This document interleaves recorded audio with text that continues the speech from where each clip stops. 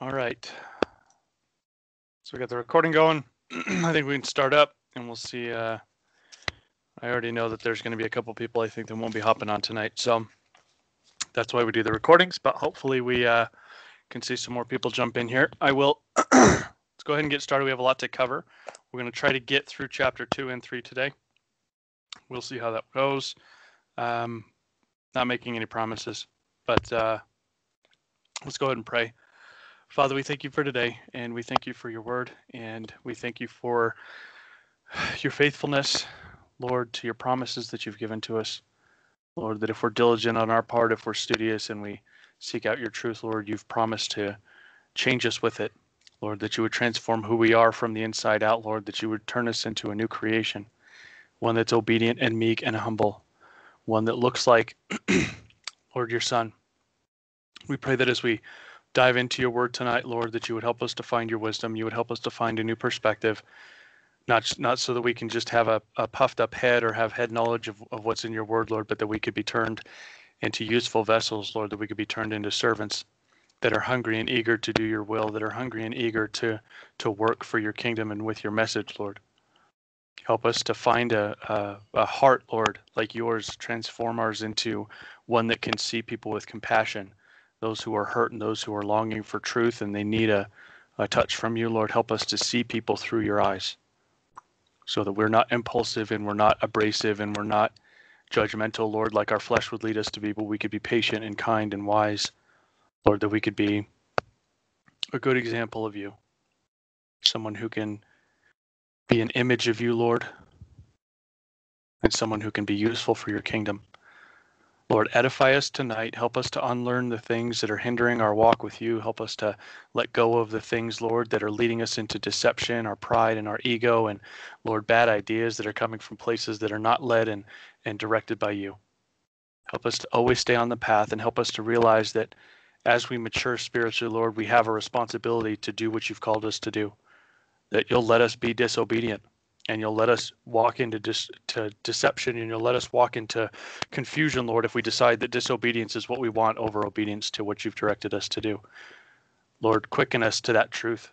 Help us to take things seriously in our walk with you, because time is short and we don't have time to waste. Be with us tonight, Lord, and anoint this time together of fellowship.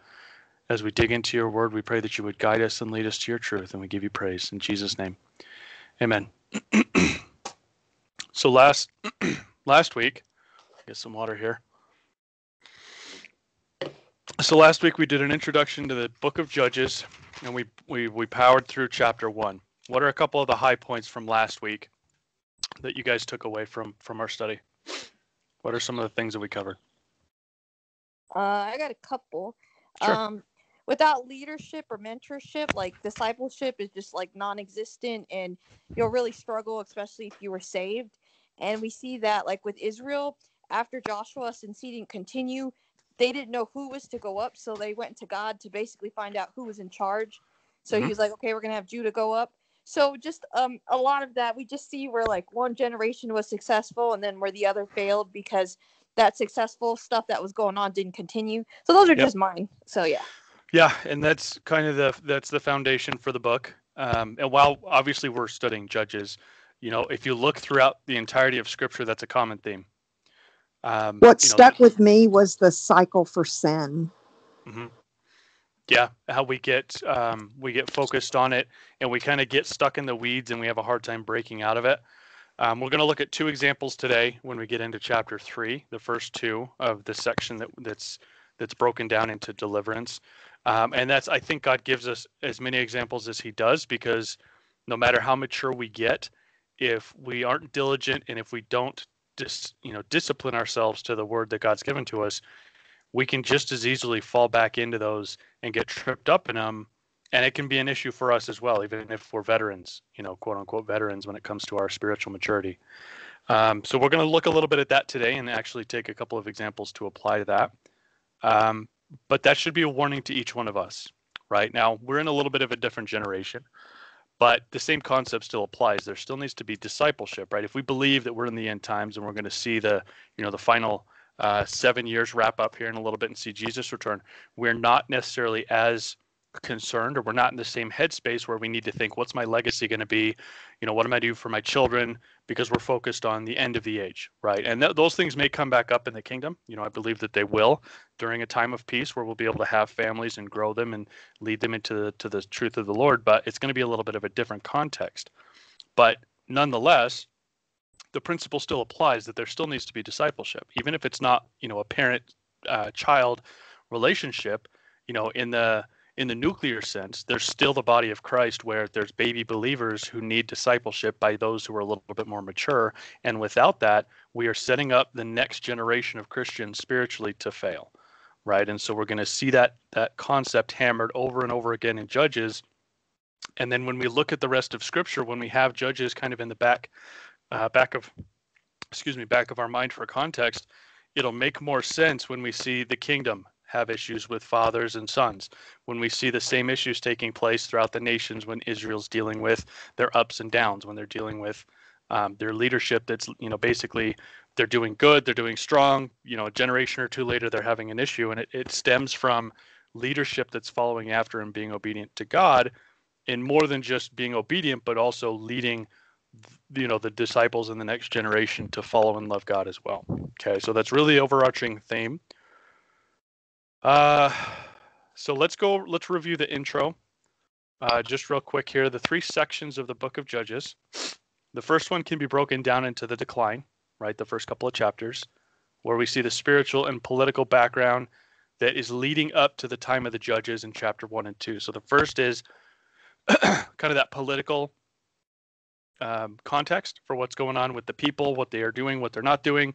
And then chapter 2, which we'll look at today, that's going to break down kind of the spiritual issues. It's going to do a comparison of the 2 generations leading up to what was going on and give us the, kind of the cliff notes, so to speak, of why Israel suffered and struggled during the time of the Judges. Okay, the second section is what we would call the bulk of the book of Judges, which is like, the tail end of chapter 3 up until about chapter 16. That's the section of deliverance, right? That's where we look at the concept of the cycle of sin, where we'll deal with sin, right? We'll struggle, we'll fall into sin. It will always result in slavery, whether we can see it or not. That slavery, depending on our relationship with God, will cause us to cry out. That supplication is the next one, where we're crying out. Now, what we see in the Judges is the attitude where they're crying out to God because of the results of their sin, not because of the sin, right? And that's 2 different things. As a person who has a relationship with God, when we have sin, it's going to affect us, and our perspective is going to be, God, don't let this ruin my relationship with you, right? I don't care as much about the pain. I'll get through that as long as I'm with you, but just don't leave me. It's that whole concept of David through the Psalms. Whatever you do, Lord, chastise me, correct me, make it hurt, whatever I have to do to learn from it, I am sorry. But he was repentant of his sin, and that's why God loved David's heart, right? That's why he says he was a man after his own heart, was because of his attitude. We see through the Judges, and we'll see this through these examples, that their primary concern was, we're dealing with the result of our sin. We don't care as much about the sin, right? So that's what we need to be careful of in our own personal walk with God is, when we're stuck in a position that sucks, are we concerned more about the fact that we're in pain? Or are we concerned more about the fact of we caused the pain, right? That's sin. Where is our attitude? What is our perspective? Do we go to God with entitlement saying, I'm going through this pain, this sucks, you got to take this away, God? Meanwhile, we're not concerned with the reason that we're going through the pain, which was disobedience or sinful behavior, right? So we need to always be careful, because we can always fall into that entitlement. If we don't bury God's truth in our life, pride, it's easy for pride to kind of rear its ugly head, and we can become entitled and think, oh, well, I've been a Christian for, so many years. Why would God do this to me? Or I've been obedient, or he's been doing these things through my life, or I've given so much to the Lord, or, whatever it may be. And then we're angry with God because we're dealing with the repercussions of our sin or our disobedience. And that's prideful behavior that we need to make sure we nip in the bud. Okay.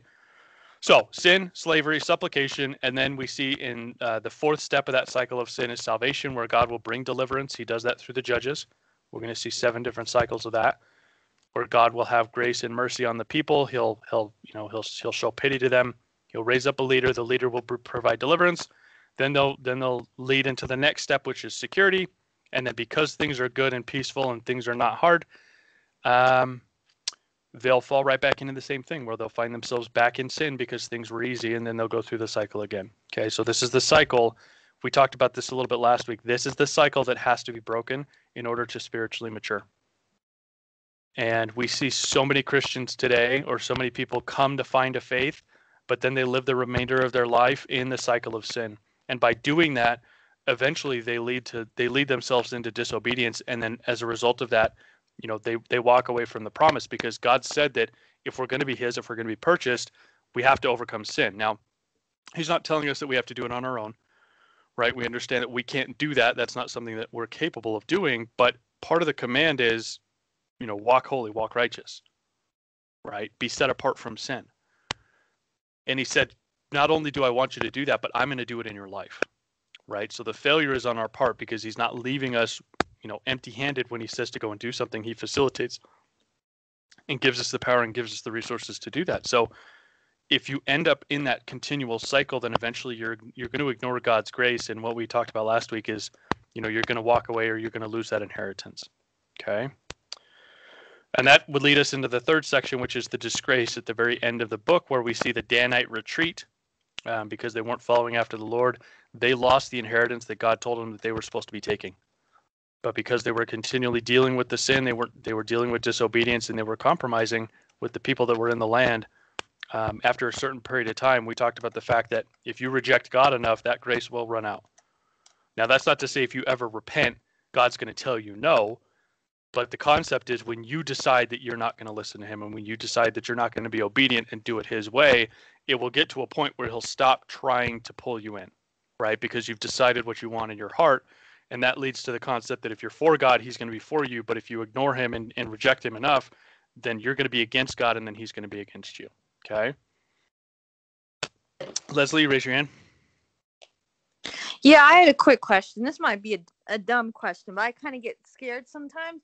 How do I tell, like, if I'm stuck in a cycle of sin and maybe, like, I'm unaware, because I just, I get scared sometimes. Like, God will bring me scripture, and I'll have to read it a couple times, really pray on it to see if he's actually, like, I'm getting corrected, or if I'm just, like, condemning myself and, like, reading too much into it. I know there's grace and his love and his mercy, but, sometimes I'm like, man, maybe I'm messing up real bad, and I don't even know it. So, yeah, that's my question. Well, the promise that he's given to us is he's not going to try to hide the fact that there's a problem in our life, right? When God is working in our life, and we have the Holy Spirit guiding us and teaching us, and he's counseling us, and we're finding truth and things like that, we see that progress. God's not just going to ignore sin in our life and hope that we catch on, right? Especially if we're being proactive. If you're spending time with him, if you're seeking that stuff out, he's promised that the Holy Spirit will convict us of issues. So all we really need to make sure that we're doing is asking him to show us where those problems are, and he's going to be faithful to show us. So we don't need to worry and be scared that there's going to be some hidden thing that's going to keep us from the presence of, of God in our life. But what we do need to be concerned of is, where is our mentality?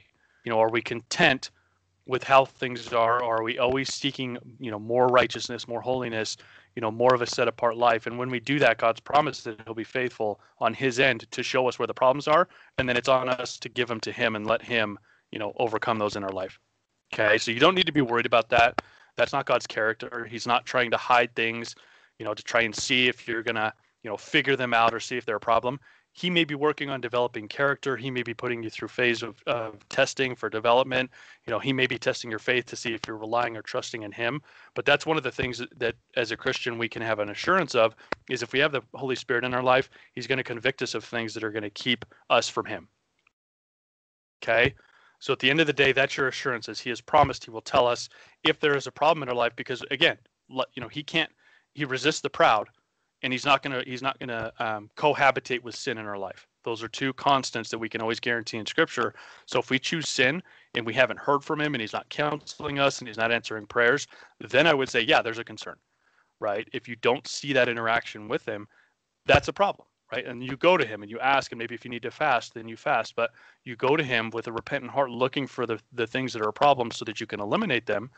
But just knowing you, I don't see that type of behavior where you're flippant towards God, where you're trying to ignore sin or issues in your life. I think you're just going through development and testing. And so don't let Satan try to plant a seed of doubt where you've got some hidden sin that you can't find, and God's not going to tell you what it is. Does that make sense? Yeah, and that's kind of what he had shown me. I was telling your dad about it too, about the whole testing. And like you have said with Joseph, he needed to mature, and David needed correction. So they were all, even though they had these years of just like horrible stuff, it was for a reason. So I understand. Yeah. Thanks for that. Yeah. No, and we're going to go through that. God, if you look at all the people that he works on and he works through, there's always that period of refining. There's always that period of trials, and the period where it's going to be, he's developing your character, he's developing your trust and your faith in him, so that when you're in the fire, you're not trying to figure it out as you go along, right? You're already prepared for those things. So when I look at those things in my own life, it's one of those things where you can rejoice because God doesn't work on people that he doesn't have a relationship with. That's just how it works. He's not going to refine you. He's not going to test you. He's not going to start to try to develop things in you if you don't have a relationship with him. He does that with his children. And so even if it's struggle, even if it's painful, even if it's something that's kind of a trial that you're going through, that's something to rejoice about because he only does that with his kids, right? He only does that with people who are working for him. And so even in that pain, we can have that rejoice, or we can have that joy and have that kind of that mentality where we want to rejoice because it's exclusive to his children. That's something that he's doing through us in the good and in the bad. Okay, so hopefully that's encouraging. Now, some of the themes for the book of Judges. First one is obviously lack of godly leadership will result in adopting the world's standards. This will result in getting trapped in the sin cycle that we had talked about. And if we fail to overcome the sin/disobedience cycle, we run the risk of losing our inheritance. This can cause division and infighting in the body, which we see in the tribes that are fighting at the end of Judges, where they're coming against each other and killing each other because they weren't completely obedient to the command that God had given to them, and they had compromised, and their standards were met with the world's, and they weren't God's standards that they had upheld. Okay, Judges 17:6 can be a good summation of the entire book. You can write a reference to that at the beginning of the book. Just Judges equals, Judges 17:6 says, and in those days there was no king in Israel, and every man did what was right in their own eyes. That's really, the lack of leadership, them defining their own standards when it comes to how they should be worshiping and following God. That's a good description of what was going on and the problem that they continually had. And that's why we can look at the generation today and pretty much draw the same parallel, because it's the same thing. There's not a lot of godly leadership, discipling, mentoring, counseling people into the ways of God. It's more of everyone's just kind of doing what they want, and they make their own denomination and they try to figure it out. They're being led by themselves. They're not led by the Holy Spirit. And so you have 1,000 different denominations that are all in disagreement as to what the truth entails.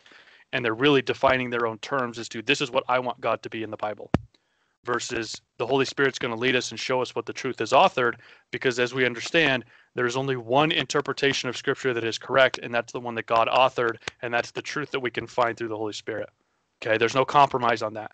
And a lot of people today are too willing to compromise for the sake of getting along and saying, well, we can't know for sure. That to me is just a sign that that person is not being led by the Holy Spirit, because the Holy Spirit is promised to lead us into all truth, is what Scripture says.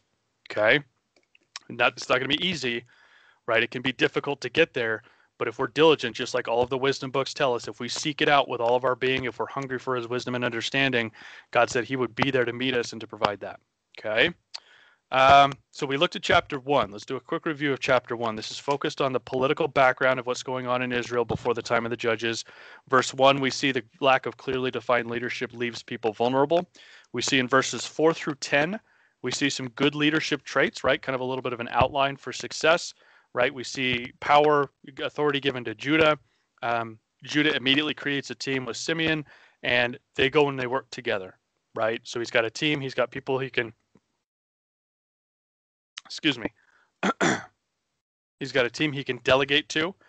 So that's one of the first things that a good leader should do, is not take on everything and not trust other people that are on the same side. Good leadership will create a good team surrounding them so that they can work together and that they can delegate. And we're actually going to look at the example of King Elgon today that Ehud comes up against, and why that's an issue if you don't do that. We see that they kept pushing forward towards the goal, towards the vision. We see them going through and conquering, finding some success, and then they continue to push through, right? Joshua had that problem where he got sick of success, and they started to kind of pull back a little bit because they were getting tired of the winning. which is something that you would think is kind of crazy to deal with. But, if we're in his shoes, it may be something that we might experience as well. And then we see the third one, that motivation for the team and for the followers is going to be an important characteristic for the leaders. When we first started looking into this book, and Leslie mentioned this last study, when we look at the examples of what's going on with the judges and the leaders of this time, we do well for ourselves if we pay attention to what the good things entail, because the next step in the plan during Jesus's kingdom is that those who are faithful will be put into positions of authority, and he will prepare those for those positions now. So if we're looking at a biblical standard of what a good leader looks like, God can use us for those leadership positions. Okay, and that's what we're going to see in the book of Judges, is we're going to see snippets of this is what a good leader does, and this is what a good leader looks like in the context of God's definition of a leader. Remember, we're not trying to pin the world standard of good leadership and make it fit into the Bible. We're looking at God defines these people as good leaders, so let's find out what he defines them as, how they behave, and then work to have him develop those in our life. Because as the New Testament tells us, our hope and our future is the kingdom being inherited with Jesus and taking rule and taking authority on with him. And that would obviously be good for us to prepare in advance with that wisdom. Okay. Examples of obstacles to success we start to see after verse 10, kind of 11 and moving forward. The first one is Judah and Simeon did not dispossess the people, the Canaanites that were living in the Philistine plain, because of the technology, right? Because of their iron chariots that they had. The principle for that one is a lack of faith caused disobedience. Okay. This reminds me of Zechariah. When we were going through Zechariah, one of the concepts that we continually looked at were things are not as they appear, but they are as God says they are. If you lose focus of who your God is and you get tripped up in how things look before you, you're gonna lead yourself into disobedience, because God is expecting to do the impossible through the things that are unexpected and unreasonable. So when we look at circumstances that are bigger than our control and bigger than our understanding, if we take that into account, we're going to basically allow doubt to cause us to be disobedient, and God's going to allow that to happen. There are Christians today who God will call to do things, and because of their small faith, they will become disobedient and not do what he called them to do. That's what we see in the example of Judah and Simeon. The sons of Benjamin did not dispossess the Jebusites that were living in Jerusalem, and Scripture tells us that they were still living there to that day when this was being authored. So they didn't do this at the initial onset of the time of the judges, right? The Benjaminites did not do what God called them to do and dispossess them. And to the day that this was written, which we figured was around the time of Saul's coronation, all the way up to the monarchy, the Jebusites were still living in Jerusalem with the tribe of Benjamin. So this one was disobedience led to changing the plan from God's orders to their will. They compromised, right? They decided, oh, well, I know God said, it's just like with Saul, right? God says to wipe him out. Saul says, oh, well, I kept the leadership and all the good stuff so I could offer it as a sacrifice. And God says obedience is better than sacrifice. So they failed there.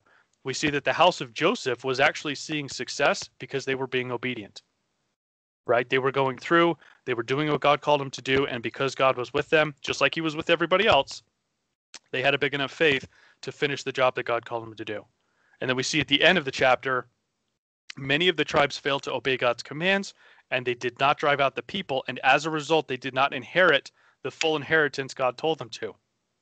Okay, so the application principle, there are people who will be Christians and who will call themselves Christians who will be disobedient because they have small faith, because they don't know who the God is that they serve.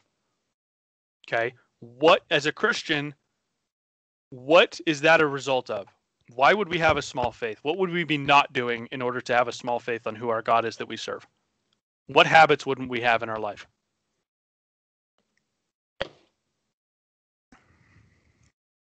A lack of relationship with God and spending time with him and prayer and reading, fasting, all that. Yeah, and Lauren says the same thing in the comments, not reading the word. That's exactly right.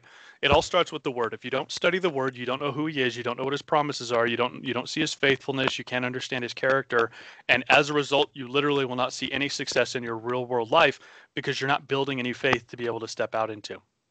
Okay? So if you're dealing with Christians who have a small faith and as a result are being disobedient, you know that it's going to be as a result of the foundation of not studying their word. Okay?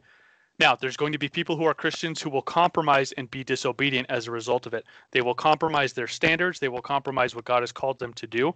I don't think we really need to find any specific examples, but that the American church is a pretty good picture of compromise today. Right? You have churches that have, beer, they have get-togethers, they have gambling nights that are led by the pastors, right? They're dealing and going to places that they shouldn't be and doing things that they shouldn't be because there's no godly leadership, and they're supposed to be Christians, but they're the ones that are compromising, and as a result, that compromise leads to disobedience. Okay? There are people who are Christians who will be obedient and who will be getting it right. And I put in parentheses in my notes that that's going to be a very small percentage of people, even among the ranks of Christians, because it is hard, and it requires discipline, and it requires dying to flesh, and it requires painful things in order to be obedient and get it right, because you have to develop a faith, and that's not always going to be easy. So very few Christians will be getting it right, but when we identify the ones that are, we need to make sure that we team up with them. Okay? When we see those types of people, we need to pay attention to what they're doing, and we need to make sure that they're a resource in our own life, because that is who we need to have access to, and that's who we need to have influencing our ability to grow and our ability to mature, right? So many people today just have the lowest standard when it comes to people who are Christians that they associate themselves with. They don't study the scriptures, who don't spend time in prayer, who aren't counseled by God, who don't care about God's truth, who are willing to compromise with the world, who want to keep sin in their lives, and yet they call themselves Christians, and so they feel good going to Bible studies, and they feel good letting them influence their beliefs, and all they're doing is damaging themselves. They're hurting their chances of seeing success and making it through the hard things that are going to come down the pipeline because there's no faith that's developed. Lauren, do you have something you want to say? Yeah. Do you think that, we know lack of love for the Lord leads to disobedience? 1000%. Okay. Yeah, absolutely. Okay. If you don't, and I think part of that also stems from the word, right? If you don't understand what he's done for us and how we don't deserve the things that he blesses us with and all of the stuff that, he shows us through his grace, it's easy to kind of fall into a contentment with, yeah, well, God's there. What do I care? Right. And that's a lot. That's kind of the attitude you see for a lot of Christians is what we see in Judges. I'm going through something tough. Hey, God, get me out of it. And then as soon as he does and things are okay, they just go straight back to sin. Because I think faith comes by hearing and hearing by the word of God, and true faith is a true love for the Lord. Yeah, and that's why Jesus tells us that if we love him, we're going to be obedient, not just because he's a slave driver and trying to get us to do tasks because that's who he is. It's we have a love for him, and it's going to show in servitude, right? Biblical love is not a feeling. Biblical love is a servitude. Yeah, it's an action, right? Because we love him, we do these things. Because he loved us, he did what he did on the cross, right? So and that's, I think, kind of that point should be well taken, because a lot of people in the church today think that love that is talked about in the Bible is I feel good about God. I have admiration for God and I feel warm and fuzzy internally, but they don't have the biblical version of love where they're willing to self-sacrifice and they're willing to have action to serve God as a result of their love, which is really what we see described in Jesus and described in the love that God had for us. So yeah, that's absolutely 100% true. Okay. And then the last point for the application is people who are Christians will change the plan and as a result be disobedient. And this is in context of the group that said, hey, we didn't drive them out, but better yet, we made them slaves, right? We turned them into slaves for us. We know that that's not something that God called them to do. And we see that in the churches today. God says to do this. And people will say, well, our checkbook won't allow for it, so we're going to go ahead and alter the plan a little bit, and then we're just going to assume that it was successful when we can do what we wanted to, based on our ability or our budget, or our talents or our resources. And God says, well, again, that's disobedience, and you're changing the plan, which is not something that I've ever asked you to do, right? When he tells us to do something, we do it his way. If we can't see the end line, right? If we can't see the end zone, we can't see the plan of attack to figure out how it's going to work. That's fine. We step out in faith because it's God's plan and he's going to facilitate success. So the overarching concept is we have to remain focused on what God has called us to do in spite of what we're going to see in the church and what believers are or are not doing. We will see believers in the church who have a genuine faith, but because their faith is small, they're going to be disobedient.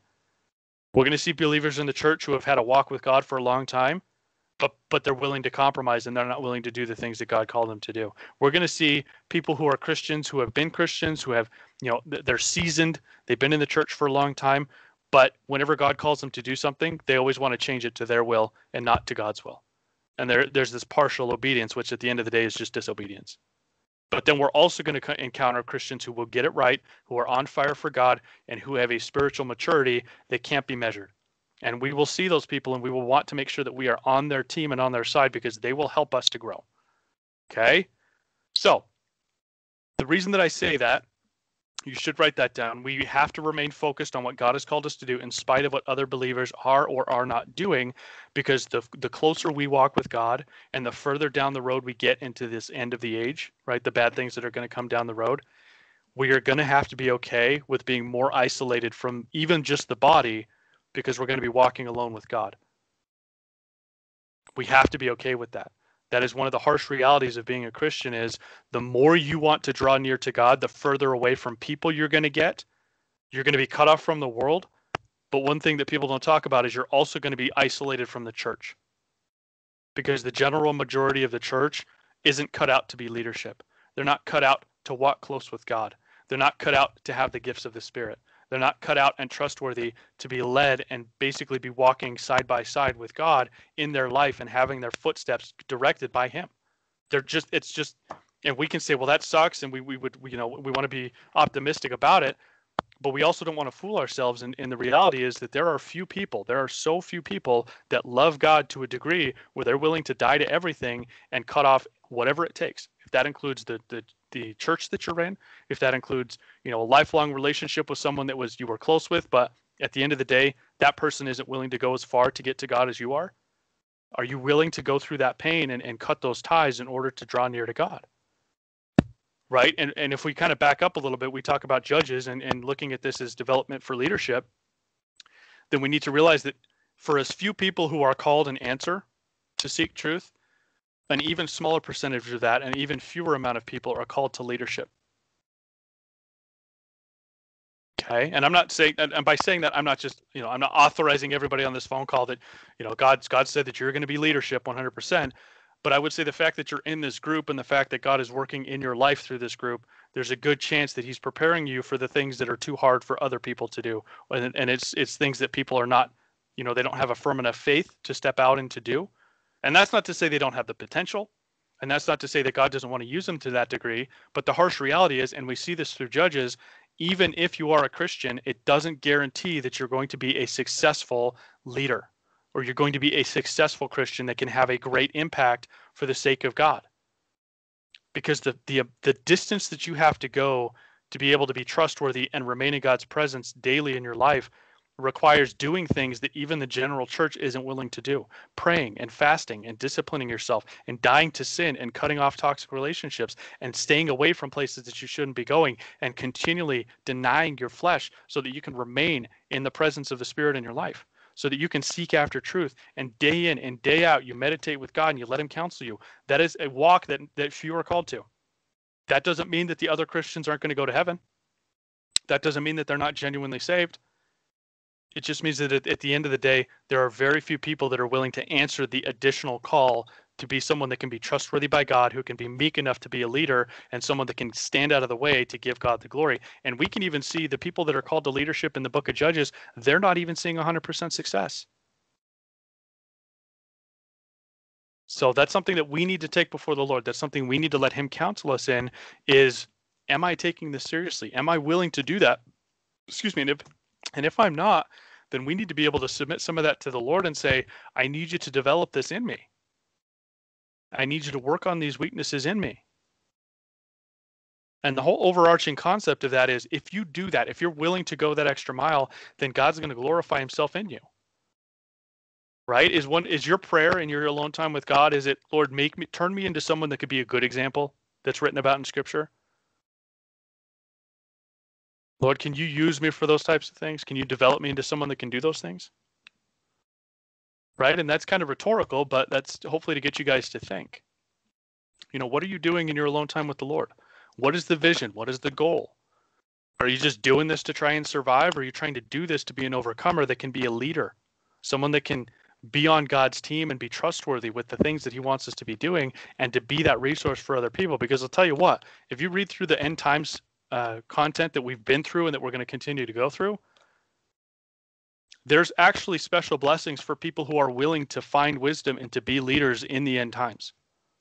There's additional benefits to it. Right? Daniel tells us that those who are wise in the end times, those who are going to be leading those to the truth, those who are going to be that beacon of light in complete and total darkness during the tribulation, that they're going to be established when Jesus returns. They're going to shine as bright as stars, and they're going to be established forever. That's what the scripture says, what Daniel says. So the question is, are you willing to take your walk with God serious enough to step up to that calling? Because, again, kind of the adult concept or that hard to swallow pill is God will let you fail if you decide that you don't want to stand up to that calling. And that's not to say God's going to be mean, and that's not going to say, God's going to try to make you fail or he's going to facilitate failure in your life.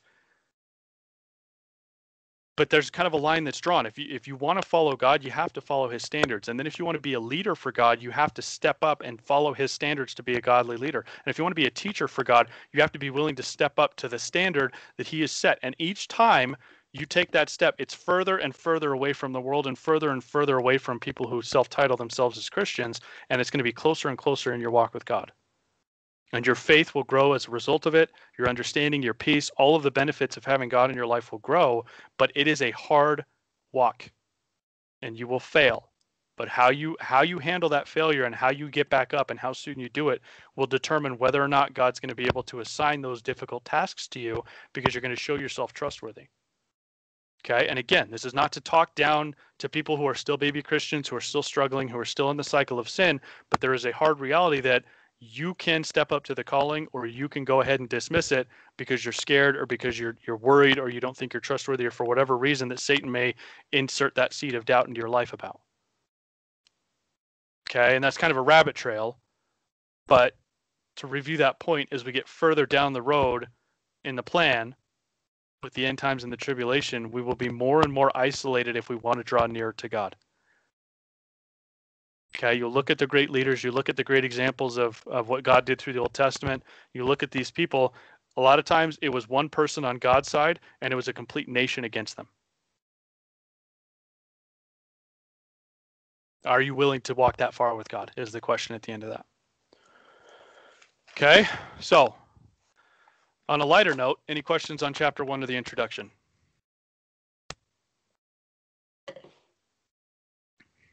Okay. Let's go ahead and go through chapter 2. So in chapter 2, we're going to break this into two sections at the beginning here. The first is going to be generation number 1, and the second one's going to be generation number 2. Generation number 1 is in verses 1 through 10. This generation had a direct promise from God, and we're going to notice a couple of characteristics that they had that are going to be a benefit that was good for them. This is basically the Joshua generation, right? And then we're going to look at generation number 2, which is in verses 10b, second half of verse 10 up to verse 17. So let's go ahead and read 1 through 10. It says, "And the angel of Jehovah came up from Gilgal to the place of weeping and said, I caused you to come out of Egypt and brought you into the land which I had sworn to your fathers, and said, I will not break my covenant with you forever. And you shall cut no covenant with the ones living in this land. You shall break down their altars. You have not listened to my voice, yet you have not listened to my voice, I should say. What is this you have done?" So what we see here is they had a relationship with God, right? God brought them out. They saw God working. They saw his miracles. They weren't perfect, but they knew him. Okay. This needs to be an understood point, because we see here God says, you haven't listened to my voice. What is it you've done?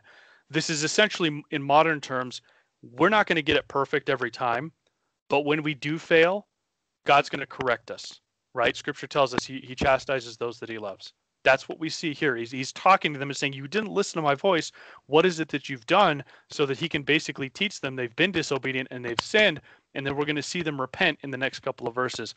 This is an indicating factor of someone who is in showing that love that Lauren had mentioned, showing the love that they have for the Lord, because they're going to repent of their sin. They're not going to repent of the pain as a result of their sin. Okay, so that's the first thing, is this first generation, they had a relationship with God, and as a result of that, God has promised us, if we have the Holy Spirit, he's going to convict us and teach us when we fail. Okay, that's part of the benefit of being in a relationship with God. If we reject him, he hasn't promised to do those for us, right? If we look at Proverbs 1, because we did Proverbs a little bit ago, and I actually thought of this when I was putting my notes together, but Proverbs chapter 1, verses 23 through 28. It writes, "Turn back at my warning. Behold, I will pour out my spirit to you. I will make my words known to you. And because I called and you refused, I stretched out a hand and no one inclined. But you have ignored all my counsel. You did not desire my warning. I will also laugh at your calamity. I will mock when your dread comes, and when your dread comes like a storm and your calamity arrives like a tempest, when distress and anguish come on you, then they shall call on me and I will not answer. They shall seek me early, but they shall not find me." If we reject God's grace, then he said, that's fine, right? You're going to get what you want. And then when you do call on my name, when it's too late, when you're facing judgment, you're going to be thrown into the lake of fire, you're going to call on me and you're going to receive mocking in return because you didn't heed my warnings. And so that's kind of the principle that we're going to see with this first generation is because they had a relationship with him, they repented of their sin and they had a relationship and God is correcting and chastising them. Okay, so they had the direct promise from God in verse 1. We said that they were disobedient. We see his response in verse 2. Then in verses 3 through 5, he says, "And I have also said, I shall not dispossess them before you, and they shall become adversaries to you, and their gods shall become a snare to you." And it happened when the angel of Jehovah spoke these words to all the sons of Israel, the people lifted up their voice and wept, and they called the name of that place Bochim, and sacrificed to Jehovah there. Bochim means the place of weeping. That's the image of repentance. They did wrong. God convicted them, and as a result, they repented of the sinful disobedience that they had done. That's an indication of a valid and a genuine relationship with God because one, there's repentance, and two, God is correcting them. Okay? So the first generation people, which we see described here, they're not perfect, and they'll go out and they'll mess up, but when they do, God will convict them and use them on the tail end of the screw up if they respond to the rebuke positively. That's the same truth that we get to apply to our lives. Right? If we're newly born again, if we've just found the truth of the Lord, we're going to go out and we're going to try and be obedient and we're going to fail. We're going to try to avoid sin and we're going to fail. But what God's promised is that he's going to convict us when we do, and he's going to rebuke and correct us. And if we can respond accordingly, right, with humility, with that hunger for correction, with wanting to do better, then God can use us even when we screw up. He can use us on the tail end of that, and it can be something that can glorify him. But that's an indicator of a genuine relationship that he has with us. Now we're going to see starting in verse 6, "And Joshua sent the people away, and the sons of Israel each went to his inheritance to possess the land. And the people served Jehovah all the days of Joshua and all the days of the elders who prolonged their days after Joshua, who saw all the great work of Jehovah, which he had done for Israel." So he's saying, and these people, because they turned from their ways and they ended up serving Jehovah all of their days, all the days of Joshua, and as well, all of the elders at the time of Joshua, they saw the work of Jehovah and they also served him because they saw what he had done for Israel. And then it says in verse 8, "And Joshua the son of Nun, the servant of Jehovah, died, being a son of 110 years, and they buried him in the border of his inheritance in Timnath-Heres in the hills of Ephraim on the north of Mount Gash. And also that generation was gathered to their fathers." So the generation of Joshua saw God move. They had faults, they had struggles, but they matured in their relationship with God until their generation died off. So when Joshua died, it tells us that the rest of the generation also died off. Right? All of that generation was gathered to their fathers. That doesn't mean they all died at the same time. It just means that enough time had passed eventually that everyone from that generation died off. Okay? Their primary mistake was, as we had mentioned, they didn't discipleship, and the next generation was not taught and developed to love God. How do we know? Second half of verse 10, "And another generation arose after them who had not known Jehovah, nor yet the works which he had done for Israel." So now we start to look at this second generation. Okay, this is verses 11 through 17 here. "They did not have a heart for God. They had a record of God's working through their fathers, but they didn't know it themselves." Right? So the generation before them got to experience God's power. They got to be delivered from bondage. They got to see these things that God was doing through them, offering victory, all of that fun stuff that we see recorded through the Torah. And they have all the record of it because they have the writings and everything like that, but they themselves didn't experience it, and we don't see that discipleship. So the combination of those two things leads into what we see in verse 16, or I guess, sorry, verse 11, when it says, and the sons of Israel did evil in the sight of Jehovah and served the Baals. Right, so 10 tells us they didn't know Jehovah. They didn't even really know the works that he had done because they didn't experience it. And so because they didn't experience God, what happened was they substituted God's standards for the ones of their surroundings. This is the pattern, rinse and repeat, that's cyclical throughout all of history, is if you do not disciple the next generation in God's standards, they're going to adopt the standards that are immediately available around them. Okay, so we're setting up the next generation for failure if we don't do our job and disciple. That's something that, as from a leadership perspective, again, we have to make sure as part of our ministry is not just winning people to the Lord, but having an outlet for them to be developed and to be discipled based on God's truth. Let's talk really quickly. What would discipleship entail? What are a couple of high points? If you were to put together a ministry that was just focused on discipling people, what are a couple of the things that you would make sure are in there? What are some things you would want to make sure were completed as part of that? Well, did anybody else want to go first? No, you can. Go ahead, Leslie. Oh, well, like I forgot who said it. If it was you or your dad, pointing them to Christ is number one, but two, checking up on them, making sure they have resources available. Like one thing I do is I share these notes that I take with other people that are in different countries, so they can, because sometimes they don't always watch a church service or listen to this audio, so the notes are sometimes more convenient. So they study those, and then they know, like with one person, they believe in the tribulation, but since I've known them for years, and they get help and they get notes and stuff, I think they're starting to open their eyes. And it's not even by me just forcing it down their throat. It's just by constantly saying in the notes, there's no pre-trib rapture, this is why. So they're looking at it, and then knowing me and knowing I'm consistent, and like I'm searching out God, and I'm helping. So I think all that together is helping them with discipleship, and they're getting fed, and they're seeing miracles in my life, and they're going through it, and then they're in turn doing for others what was done for them. So it's like a reoccurring cycle. So that's, I don't know if that makes sense, but yeah. So being a good support, right? Not just leaving them to it like, okay, cool, I gave you the gospel, good luck with it, go figure it out. But being an ongoing support system, that's going to be something a good leader is going to need to do. I liked what you shared on that, as well as being consistent. A good example. You have to be a good example for them to follow after. You can't just say, this is what the Bible says, go and do it, and then go and live a life that's the opposite of what a godly leader should look like.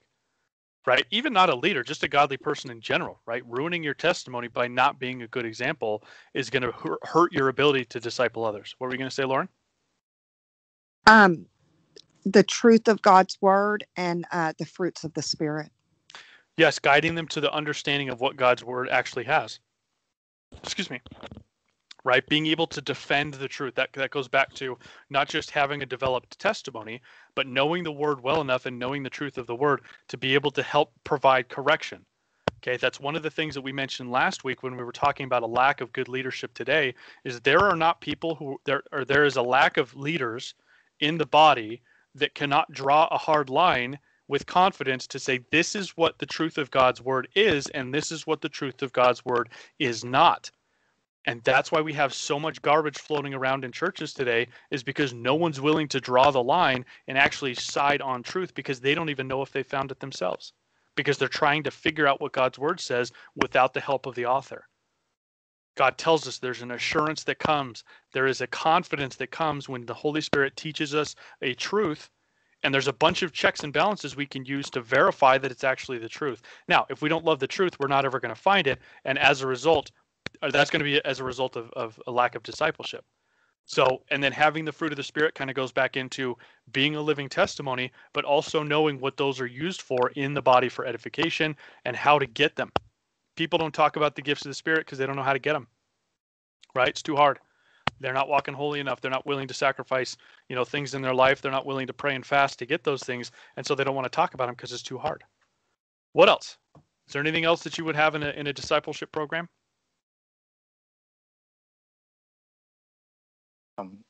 Also being willing to being honest with them, but also like helping them with their own sin, praying for them, but also even rebuking them, if they see they're doing something that they shouldn't be doing, but with love, of course, and showing them the way to do things by you walking with the Spirit yourself. 100%. Being able, so this the cycle of sin that we're looking at, right? That example that a lot of baby Christians struggle with, being able to address that from a godly, authoritative position. We see that in all of the letters of Paul. Well, I don't want to say all of them, but to some degree, you see the evidence of Paul calling people out and calling a spade when it comes to things like sin. Right? He's not shy from it because he understands that if he's not willing to develop a more righteous and holy walk in the people that are following after him, they're going to basically stumble and they're going to get caught up in the same sin cycle that we're seeing described here all the way back in Judges. So that's excellent, right? Being able to have a stern authority and a confidence to lovingly, right? Not abrasive, not being rude, not being accusatory, not being condemning, but being serious. Right? There's a difference. I think maybe, and I don't know if everybody here has experienced it, but there's sometimes in your life where you're going to run into someone who is an authority figure, who is stern and straightforward, but there's someone that you can kind of admire because they're not abrasive about it and they know how to address things head on without damaging the person, right? It's about the issue and it's about teaming up to tackle the issue. It's not about being accusatory and saying the person is a problem and making them feel bad about it, if that makes sense. Cheryl, you got your hand raised? Oh, yes. To go along with that, in discipleship, you want to be praying with them constantly, praying for them, fasting for them, and also sharing. One of the things that I've done or that the Lord has had me do, since I am an older person and I've been walking with the Lord since I was 7, is I share my mistakes, where I've made mistakes, like when I was prideful, when I was disobedient, just different things, as I'm discipling someone, I see where they are in their walk with Christ. And if they're going through some things that I was going through in my baby walk, I try to share where I messed up and where the Lord brought me through it and the lessons that he taught me through his word. Yeah, that's something I think is going to be a requirement for anybody that's going to be a resource, because that's your testimony and God's going to bring people to you that need to hear that. And that'll be a sign of your maturity is can you truthfully and honestly share that testimony so that it can be a benefit for the sake of somebody else who's struggling with it? Because if you deal with a Christian teacher or a Christian leader who is perfect and spotless and will never share mistakes, that would be something in my book. This is just my opinion. That would be kind of a red flag for me, because I would, and this again is just me, but I would think that maybe they haven't even gotten over it if they're not willing to share it. They're trying to hide it. If they're not willing to give God the glory for being able to break that, there's a good chance that they're still struggling with something like that. And that's not to say, again, that that's a problem and that invalidates their walk and they don't actually have an authentic faith. But given the opportunity to give God the glory for the things he's done in your life should be, that first and foremost is part of our testimony. So a good leader should be willing to do that as well. So that's a pretty good list. I would say when it comes to, developing in discipleship. So always be thinking about that kind of stuff. Cheryl, your hand's still up. Did you have another comment? Are you okay? Okay, cool. Yeah, and Lawrence is building them up and encouraging them in faith, motivating them, being that kind of goes back into Leslie's comment about being a good resource, checking in on them, especially when they first come to know the Lord, because they're going to be attacked and they're going to have struggles. They're not going to know what they need to be doing because they're still trying to learn. They're just an infant. And, just like we wouldn't just have a baby and then leave it in the world to go and figure it out, the same for a baby Christian, right? We wouldn't just leave them to their own to figure things out. They need a support system, and that's why there's the body of Christ. That's why it's set up the way that it is. That's why he uses us the way that he does, is so that the next generation isn't left on their own to try and figure it out from scratch. Okay? So, because they didn't experience God, they substituted his standards for the ones of their surroundings. We'll see that immediately in the sons of Israel in verse 11, did evil in the sight of Jehovah and served the Baals. They forsook Jehovah, the God of their fathers, who brought them out from the land of Egypt, and they went after other gods. And then it specifically says the gods of the peoples who were around them, and bowed themselves to them and angered Jehovah. Yea, they forsook Jehovah and served Baal and the Ashtaroths. We see this today. Without the standard of God, the standard becomes whatever is immediately around them in the world, right? They went after the people around them. We see this today as kind of a plague in the church, because again, we're still missing the godly leadership and the godly discipleship. I guess I would add to the group of everything that you guys shared, self-discipline. Paul talks about it, running the race, disciplining himself so he doesn't ruin his testimony. I think that's probably one of the biggest things that people struggle with today, both in and outside of the church, is being able to discipline yourself against yourself. And that's that's literally kind of the foundation of the word discipleship, disciplining the group following you to follow the ways of Jehovah. And that means, denying yourself, dying to your flesh, and being able to develop and keep, good habits from a Christian worldview, right? Adhering to the standards of God's ways and being able to discipline yourself to them, because there will be difficult things that we will face: temptation, lust, impulse. And if we don't discipline ourselves, we're going to fail to those. We're going to fall to those, and we will fail because of those every time. So I would add that to that list, is that discipline, self-discipline, what's called temperance, what Peter refers to as temperance, and Paul writes about self-discipline. That has to happen as part of that discipleship process. Okay. Now, just kind of a little bit of a sidetrack there. This is an issue that's in the church today, and without the godly leadership and the discipleship and the mentoring, we have children and kids who attend church, but they have standards that have been adopted from social media and from entertainment. They know how to go to church, they know how to put on the religious outward attitude, but at the end of the day, the way that they live in their internal person is prideful, is greedy, is lustful, is there people who gossip, right? It's immediately developed by the things that are around them. And that's why social media has been such a terrible influence on people who are Christians, because you have immediately available worldwide standards from all different cultures and all different peoples, and it will spread like a wildfire. And it does, and it has through the church, where you have these Eastern mystical principles and these things from the Middle Eastern religions, and you have some of the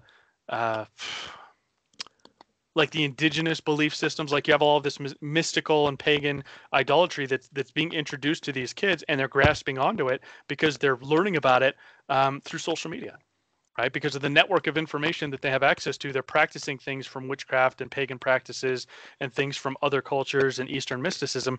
And that's the standard that's immediately available to them. And because they haven't been discipled in God's standards, those are the ones that they live their life by. And it is so hard to undo that damage in someone who has grown up, right? Yeah, New Age, Reiki, yoga, all of that stuff that you can see that's trending, that's cool to do, that people are trying to look to find answers from, and none of it has to do with God. And these are people that are in the church. We're not even talking about people that are blatantly against God and who have rejected him or are atheistic and don't believe in him, right? And then we also have adults who were involved in church, same way, but they fornicate, right?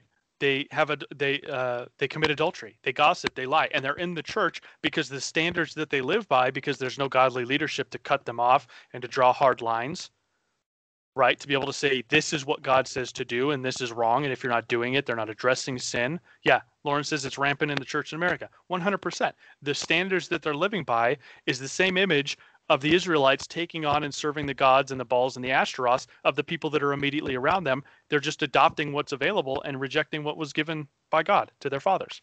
Leslie, do you have a comment?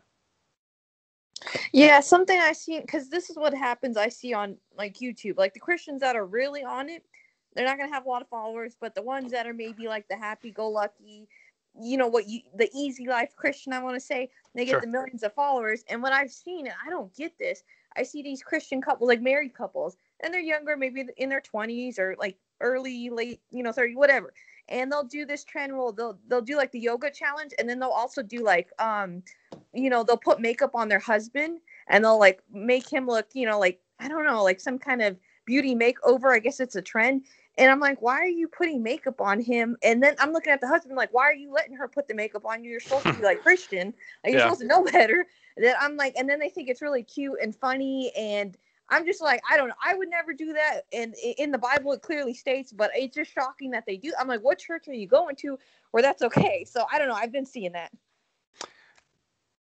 Yeah. And Justin says here, general desensitization to sin. Desensitization. Yeah, did I say that right? Sorry, it's a Monday. Yeah, right. You're basically just it's that compromise, right? Kind of goes back to chapter 1, where they're compromising with the people that are around them as opposed to completely kicking them out like God told them to. Let's pretend it's sin. You compromise with sin, you're going to go the wrong way in your relationship with God, Okay. And then when you choose disobedience, God can leave the effects of that decision in your life to test you to see if you're actually going to listen to him. Right. So it's just kind of a cyclical thing. God will leave it there. And if you don't respond accordingly the way that you should be, then it's just going to continually snowball and get worse and worse and worse. Fast forward to today, look at the American quote unquote Christians who are supporting the LGBTQ movement, who are out there, they're political with the Black Lives Matter stuff. They have nothing to do with the gospel. They're just about the love that Jesus showed. There's nothing to do with sin. There's no repentance. And they're welcoming in the sin and the standards of the world because, go back to square one, there's no godly leadership to define what they should and shouldn't be doing according to what's in the Bible because no one's done it themselves. Right? And just kind of keep working backwards. You get a couple generations that do well, they're on fire. 2 generations later, they don't see God working. They adopt the standards of the world. They get themselves into trouble. They cry out.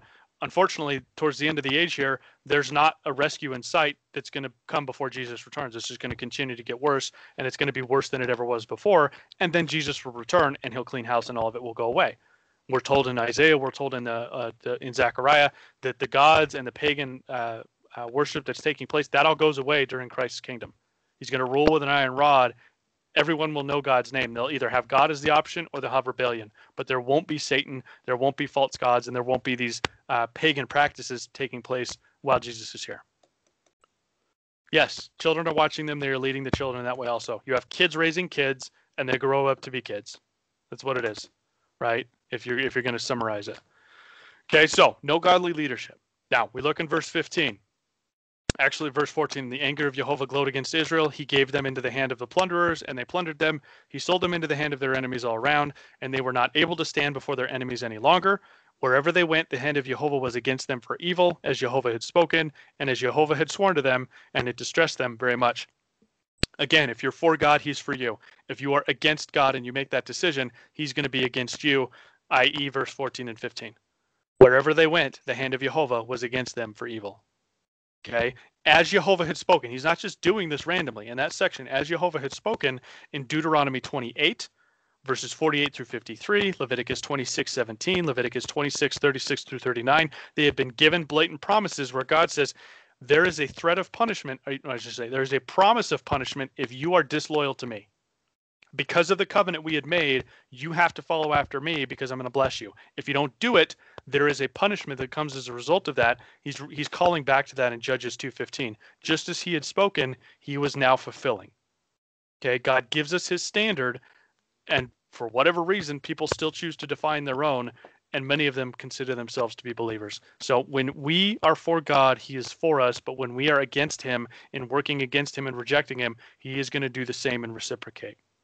Okay, we see in verse 16 and 17, and Jehovah raised up judges. They saved them from the hand of their plunderers, but they also did not listen to their judges, but went whoring after other gods and bowed themselves to them. They quickly turned aside out of the way in which their fathers walked to obey the commands of Jehovah. They did not do so. God uses the word whoring because he considers the covenant a marriage. He wed himself to Israel, and they cheated on him with fake gods. They went and whored themselves out and committed adultery with other gods. That's what God looks at. And then in verse 18 and 19, you can highlight this, put a red box around it or whatever color helps you remember this, and right next to it, summary of chapters 3 through 16 in these 2 verses. This is the whole summation of the next handful of chapters until we get to 16. And then Jehovah raised up judges to them. Then Jehovah was with the judge and rescued them out of the hand of their enemies all the days of the judge. For Jehovah took pity because of their groaning before their oppressors and those that crushed them. And the death of the judge, and at the death of the judge it happened, they would turn and act more corruptly than their fathers and go after other gods to serve them and to bow themselves to them. And they did not fall away from their own doings and from their stubborn way. Verse 18 and 19 is the entire reason God had to continue to send judges. They'd do well, judge would save them, they'd get themselves into trouble, they'd cry out to God, God would show them pity, he'd provide another deliverer, but then as soon as that judge died, they would just go right back into it, 10 times worse than they did the first time.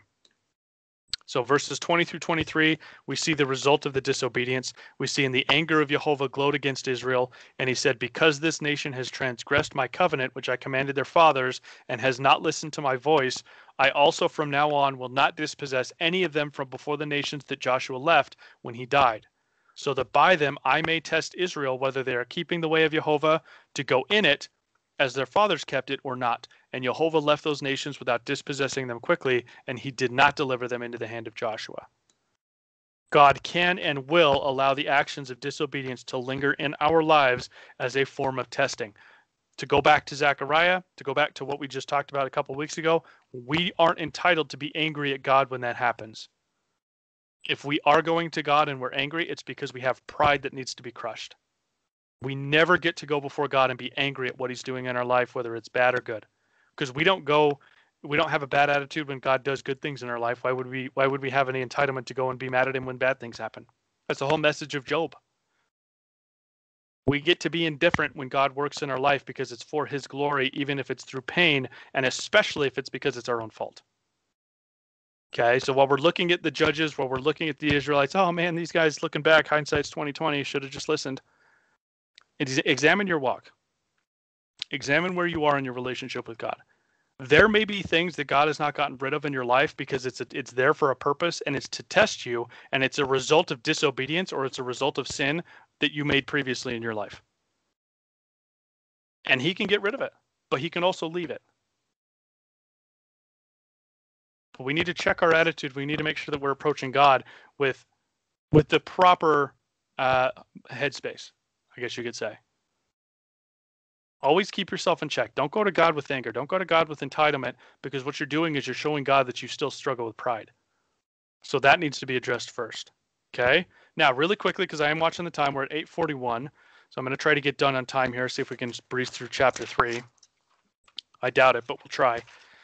The context of chapter 2. So the context for this book, or this chapter that we're looking at in Judges, we see some generational comparisons, and we see the spiritual shortcomings given to us as context for the failures of the Israelites during this time and leading into the time of the Judges. Okay? For the character of God for this chapter, God's grace has limits. Okay, that's something we should remember. God knows how much mercy we need. God knows how much grace we need to have. And he also knows when we've made a decision in our heart that we're not going to accept either. And at that point, he's going to facilitate that decision and give us over to, hopefully, trials and tribulations that will lead to repentance. But we can't expect to be able to run to him when we're blatantly disobedient and we're blatantly living in sin and we're blatantly committing adultery with idolatry in our life, and turn back to him after 50 different times of abusing that forgiveness and that mercy and that grace and expect him to just be there. Because just like we see through here, he's got a period, and when we get to the end of Judges, we'll see this. He's got a period of time where he's going to say, okay, cool, you've made that decision in your heart. I'm going to facilitate that. If you repent, great, I'm still here. And we'll be just as things were before. But until that happens, you're working against me, and so you're going to get the same in return. Now, the context for me to take away on this is to take warnings seriously. If I find myself having warnings given to me by God, I absolutely need to make sure that I am taking those 100% seriously and not just being flippant or taking a prideful attitude towards that. Okay? So before we start, or at least attempt to do chapter 3, any questions? Or any comments on chapter 2?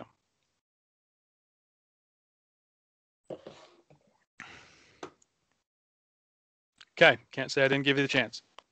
Oh, somebody have something?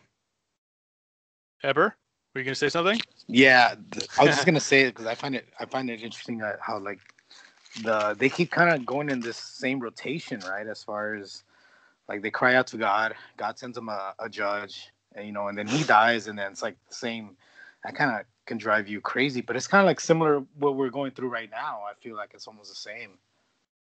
No, 100% is. The last couple of generations, it's the same thing. You've got kind of a remnant who's on fire for God, who we'll see work, and we're seeing less of it in America, but it's still happening across the world.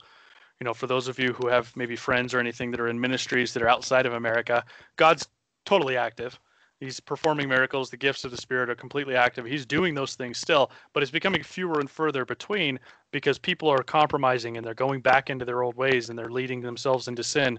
And then you have churches that are just full of sin that have been like that for generations since they initially were started by someone who was on fire for God, right? And it survives, but God's not in it and he's not working through it. And so that's why I made that comment when we started the book is we're living in a judge's generation, and we had before us a Joshua generation who saw God working and moving. We see these big ministries with these big names, and they were actually effective for God and fighting for the truth and out sharing the gospel, but they didn't develop discipleship or leadership as part of their ministry, and so it falls off. And then once they die, we're left with the generations we have now, which is the judges' generations. They're compromising. They're taking on the world standards. So, Cheryl, did you have a comment? Yes, it was kind of a comment and a question. Would this be a good example of casting your pearls before swine? Because God kept like getting them out of trouble, and then they kept going straight back into it. Like, is that kind of a good example of what Jesus said, or no? I would say no, because these, even though they're struggling and they're being disobedient, we see God showing them pity. They're still considered his people, right? Because of the promise that we see at the beginning where he said, I made the promise to your fathers. I'm still going to be faithful to my end of the covenant. And he was showing them grace and continually basically showing them patience, right? That he was still going to be there and still be merciful. I wouldn't say that I wouldn't compare the two, so to speak, because I don't think that this is, God casting anything before swine, because they're still his people. Right? Does that make sense? Yes, it does. I was just wondering, because I've been struggling to understand that verse. Could you give me a good example of what casting your pearls before swine would actually be? Yeah, so in the context of what we're looking at here, we're casting the pearls before swine, which is being talked about in the New Testament, was in context of the Pharisees of the time. Casting your pearls before the people who have rejected God is like wasting your time from someone who's already made their decision, right? You're casting your efforts and the God-given talents and resources on someone who's rejected God.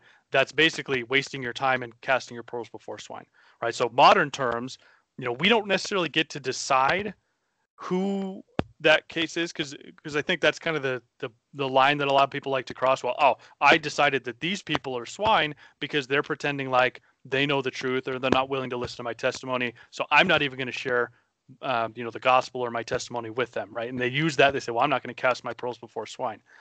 That's not to say that there aren't people who have rejected God and who are completely living in opposition to him. And we can see and understand that if we have biblical discernment. But I would define the swine in that context. Modern times would be the Pharisees. Modern day, or I guess I said ancient times, would be the Pharisees. Modern day would be the religious leaders who are false teachers and false prophets. Okay. That's the way that I see that. The way that the context is kind of painted in Scripture. It's not the degenerates from the world standards, but the people who have rejected God. And that really boils down to the false teachers, the ones who are speaking on behalf of God that don't know God, right? That would be the swine that you're not casting your pearls before. I have a friend. She says she believes in Jesus, but she also studies the Quran, and she has family members that are Muslims, and she honors them. And then she goes off on Saturdays and does yoga. And then on Sundays, it's about Jesus. And then on Mondays, it's about Muhammad. So it's like, every time I keep trying to tell her that Jesus is the way, the truth, and the life, and no man can come unto the Father but by him. She's like the Oprah. She seems to think that there's many roads to God, and no matter how much I seem to show her that there's only one road that leads to Jesus, I just feel like I'm beating my fists against the air, Sure, but I would say that that's more of a situation where we see in the New Testament where you share your truth, you share the gospel, and if they reject it, then you dust your cloak off and you move on, right? I think kind of the pearls before swine is you're preventing yourself from even sharing or putting effort towards something versus, give them the truth anyway. And if they accept it, that's not on you. So brush your shoulders off and move on to the next project that God has for you, if that makes sense. Yes, thank you. Yeah, we should absolutely do that because, the seed that you plant now, when things hit the fan, when biblical prophecy starts to starts to be fulfilled and the entire world can see it because it's on the world stage, people will remember that you shared the truth about who Jesus was, and that'll be an opportunity for them to come to you to find out what's happening next. Right. Amen. So I always encourage, share the truth. Don't get caught up on whether or not the person's going to actually accept the truth, right? Or if they're going to actually follow after the truth of the Bible, because we live in it. And it's kind of a blessing, and this may be apathetic on my part, but share the truth. And when the time comes, if they're still alive, they'll come back to you to find more answers because you'll be the one that shed the initial light on the truth to begin with. Go ahead, Lauren. Okay, what I wanted to say is, God disciplines those he loves. And it's such a blessing for the discipline of God that when we act in disobedience, even after his discipline, it's almost a rejection of his love. I think if we need to be careful though, because Okay. we can get down on ourselves if we take a bad attitude on our actions or our failures, right? Okay. There's Right. a certain line. We need to take our failures seriously. Those do need to impact us. We need to make sure we're not searing our conscience. But at the same time, when we do fail, we need to make sure that we can pick ourselves up and move forward when God does give us correction. Right. Right. And that's not to say that that's not a good attitude to have, because we are, right. We're hurting a relationship. We're taking advantage of something God's done. And I consider it abusing grace. Right. Yes. By doing that, Absolutely. you know better. God's corrected you, and yet you're still doing it. And that's an abuse of God's grace, because kind of in the back of your mind, you know he's going to forgive you. You know it's going to be okay. And so that abuse of grace is something that should concern us. But I see a lot of Christians, and I'm not saying that you do this, Lauren, but I've seen a lot of No. Christians who get into the woe is me. I'm such a failure, and it just becomes a pity party. Right. Right. A pity party is just a different version of pride. Would it be the same Right. as taking his grace in vain?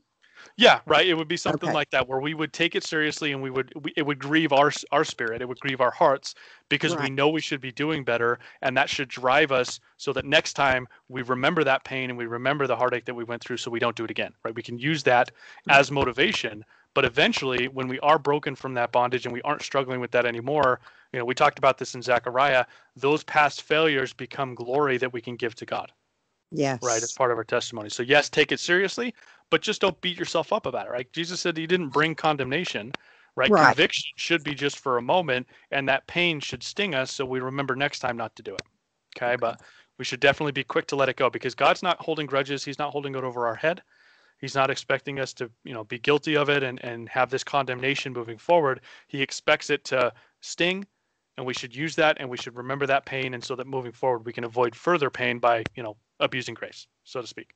Now, Justin, I do see your comment. The last sentence of chapter 2, does it imply God knew the future and kept Joshua from conquering? Excuse me. It says, and Jehovah left those nations without dispossessing them quickly, and he did not deliver them into the hand of Joshua. I believe so. Part of it was Joshua. If you read through Joshua, part of his attitude was he started to get sick of the victory, and so he didn't fulfill and push through to the goal that God had set before him. So part of it was on Joshua, but God saw what was going to be taking place, and so he left them there, and he knew what was going to happen in the generations following him, and he used it for his glory. We're not going to do it today. We're going to just wrap this up. But in chapter 3, actually, let's do this. Let's just read the first part of chapter 3, because that'll contextualize that verse that you're talking about, Justin. Let's go verses 1 through verses 6, and we'll wrap it up.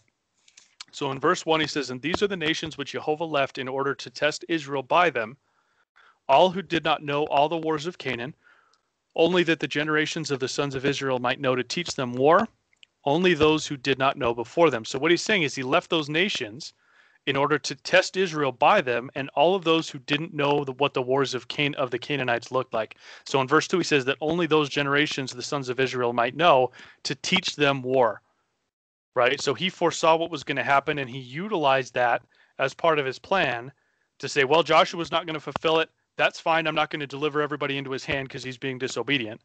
And as a result of it, the coming generations are also going to struggle, but it's going to test them, and it's going to provide them an understanding of what the wars with Canaan are like. Because remember, God promised that he was going to wipe the land clean through the work of Joshua.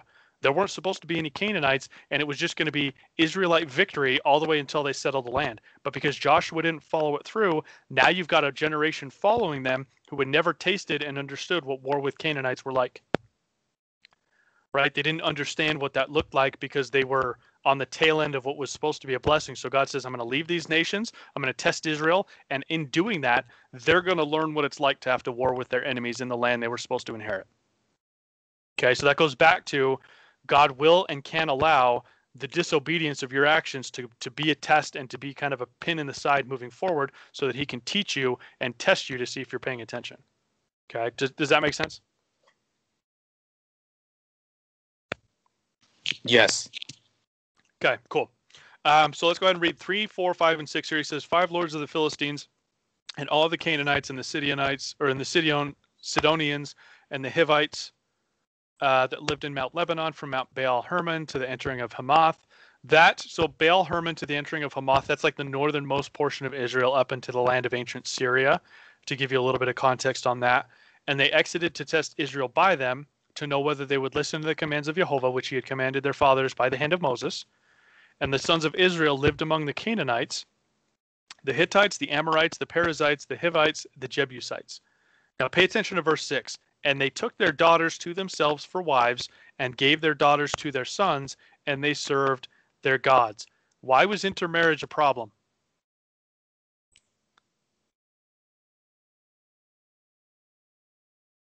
Was it just because he didn't like the people? Go ahead, Eber. No, because they would bring their own gods and their own idolatries into the marriage. That's exactly what happened time after time. That's what happened with Solomon. Right? One of the first things that he did was he established a relationship with Egypt, took one of the daughters of the Egyptian ruler and built a temple for her alongside building the temple for Jehovah. Leslie, were you going to say something? No, he got. Sorry, I'm coughing. No, he had it. Yeah, and furthermore, it wasn't just it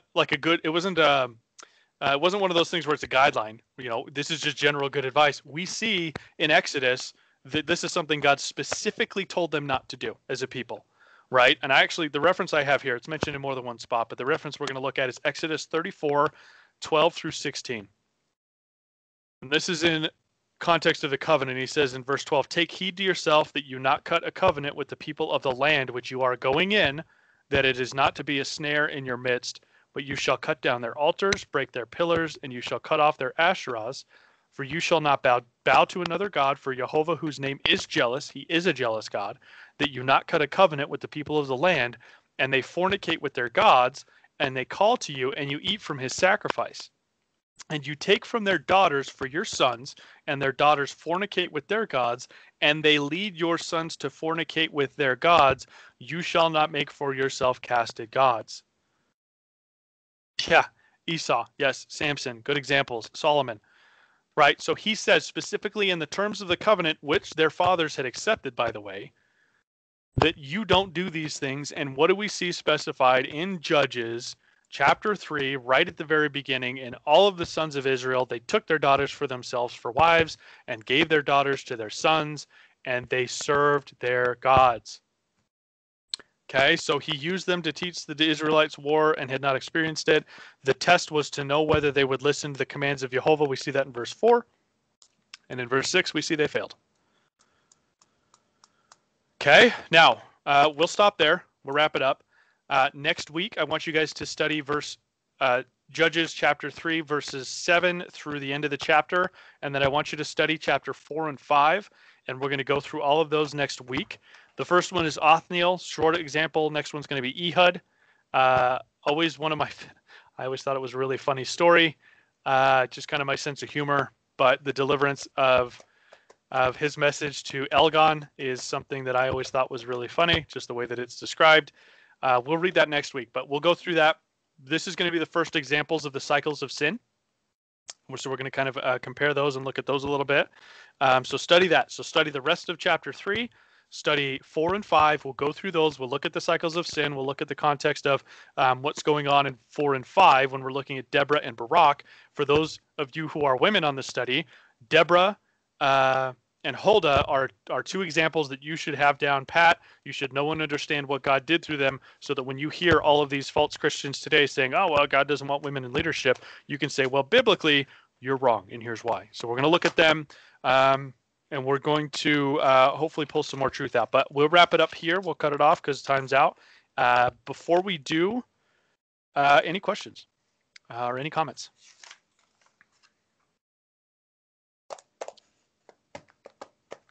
Before we wrap it up. God shows us I just had one comment. Yeah, go about, ahead. How God shows us, like human nature, right? It's easy for us to cry out to him when things are going bad or not going our way, and then he comes through, but then the cycle of sin still continues, and we're so needy of him, it feels like we can't do anything without him. But when we come to that realization, God can do so much more progress in such a short amount of time than if we're busy just kind of like keeping our head down and we have that tunnel vision. But that's the point. Eber just shared that point that is kind of the bottom of the barrel. We need God for everything. We need him for support. We need him for power to overcome. We need him to identify things that are a problem. And we need him to help us turn things over to him so that they can be overcome. We literally can't do anything without his spirit in our life when it comes to the spiritual standard he's set in scripture. And when we come to realize that, we can go and say, well, that's easy for me because all I have to do is be obedient. That's literally all I have to do. I don't have to figure it out. I don't have to make the game plan. I don't have to try to figure out where my resources are coming from. I don't have to do anything. I just need to listen to God. I need to have good habits and let him counsel me. I need to spend time in prayer, and I have to seek his truth more than anything else in my life. And if I do those things, it's just going to get easier and easier. Now, I say easier. It'll be easier and quicker to mature. That doesn't mean it won't be painful. That doesn't mean that it's not going to be, quick in some areas. It may take longer in others. But that's the crux of a mature walk with Christ. We need him for everything. And that's not just I'm not just like exaggerating there where we're just trying to make like a point. It's we literally need God for every aspect of success in our walk with him. And when we admit that, and when we can go to the Lord with that meek and humble attitude, that's when we'll see the greatest maturity. That's when we'll see the greatest progress. Now, that's why I always say it doesn't matter how long you're a Christian. You can be a Christian for 6 months, and if that's your mentality and you're on fire, you can become more spiritually mature than someone that's been in church for 50 years who is still an infant and is still dealing with that cycle of sin. Okay, so don't ever get discouraged that you're young in your walk, or that you haven't been in church long enough, or that you don't have a degree, or that you don't have an MDiv or a theology degree, right? None of that matters. All that matters is you're going through the Holy Spirit University, and you're doing it with meekness and humility, and God's going to be able to do great things in your life. Okay, so that's the takeaway. Leslie, were you going to say something? Oh yeah, mine is a little sideways, but it left an impact, I guess. So I watched this movie with my sister the other day. Maybe some of you have seen it. It's called Greenland. It's got Gerard Butler in it. And just summary really quick of it, if you don't know what it's about. So basically a comet's coming down to Earth. So the government starts preparing people and starts selecting families by their jobs. So if you're a teacher, a doctor, an engineer, something of importance, you got selected, whereas everybody got like left behind, and you had to get on the planes at the army bases or whatever and get over to Greenland because that's where the shelters were. So I was just looking at it, and it was just I was just really sad by it because you see the people don't know what's going on, full panic. They're going in the stores, looting and shooting people. The wife in the movie, her son like gets taken from her because the son has one of the wristbands to get in because his dad was an engineer, so he's going to get in with the dad, but they turned him away because he had medical issues. But I guess what stuck with me was just how dark it gets, and when this happens, like how crazy people go and lose their minds, and how one person was trying to get the wristband from the husband, so they ended up fighting. And the husband, defending himself, killed the guy. And I just saw this and I said, in the tribulation, like this stuff is going to happen, and only us Christians, we might be a little fearful because we're seeing these things, but at the end of the day, we have like God to depend on. And I don't need to go through some kind of selection or lottery or whatever to hope to get chosen because my family, mother, dad, husband, whatever it would be, it would have a good enough job. I have God to protect me and like move me out of the way. So I was just watching that, and it was really sad. Like I told Audrey, like, I don't want to finish watching it, but she's like, well, we already paid for it, like on Amazon Prime. So I'm like, it was cheap. It was like $5.99 or something. So I was like, okay, we'll finish it. You get like a 2-day rental. So I finished it, but she's like, well, it's better to see it and be like prepared and like see how people are acting and all that. But that just really, I guess it hurt my heart because I saw that, and then they drove off with the little boy in the car, and the mom, she's running down screaming, and I was like, I told Audrey I blame the mom because she should have told him, don't talk about the wristband in the car, but he was like, yeah, my dad, he's got a wristband, we got him. And they're like, oh, those wristbands on the news that we need to get to to Greenland, all that. So it was crazy, but it's a decent movie if anybody wants to watch it. But it impacted me, and it showed me what to expect and how I don't need to worry, and I don't need to fret about that. Okay, I'm sorry I went off track, but that's my stuff. No, that's good. That is good. That's a point to be well taken. When you mature, that trust grows, and you're not concerned with the same thing and the same standards that the world's concerned with. Because they're looking at it through their lens of understanding, but we look at it through the lens of Scripture, and that's why we can have that peace and that assurance. So we can know that we're okay. Cool. Yeah, everybody keep Andrea's dad in prayer. Obviously struggling with some stuff, and we saw Lauren's request for her friend and that family. What's going on? So make sure we keep everybody in prayer as we kind of go throughout our weeks. But aside from that, I will close in prayer in just a second. Any other comments or concerns from anybody before we do wrap things up? I have a praise report. My brother-in-law is doing much better. He does That's have pneumonia in both of his lungs, but he is getting better by the day. He's on the uptrend. That is good to hear. Yes. It's very good to hear. That's why we need to be consistent in our prayers and always have faith that God's hand is in everything, because it is, right? We just need to pray for his will, and he'll glorify himself, and we need to be that vehicle and help to be a catalyst in those circumstances with people who are still trying to find truth and still looking for that relationship. So Cheryl, your hand is still up. Did you have another comment that you wanted to share? Are you okay?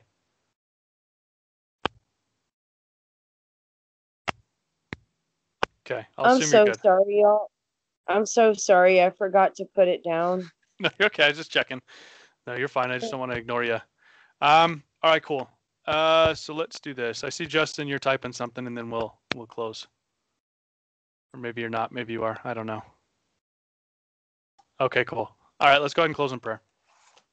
Father, we thank you for your word, and we thank you for your faithfulness. And we thank you for the wisdom that you're pouring out into this group. Lord, we ask that you would continue to do a work in our hearts. Lord, that you would use your Holy Spirit to help identify areas where maybe we're disobedient, or maybe we're lacking, or maybe we're struggling, Lord, to be faithful on our end. Lord, don't let us stumble and fall like the examples that we see in Scripture, where we're willing to compromise because we have a small faith, or because we try to change the goal because it's too hard the way that you've told us to do it, or because we can't see the resources or we don't know how you're working. But Lord, strengthen those areas. Build up a firm foundation, Lord, that is complete and whole on your Son, Jesus, so that we don't have to worry about whether or not we can actually follow you when you call us to be obedient. Lord, we know that you can do that through a process, and we ask that we would get out of the way, and that you would help us to get out of the way.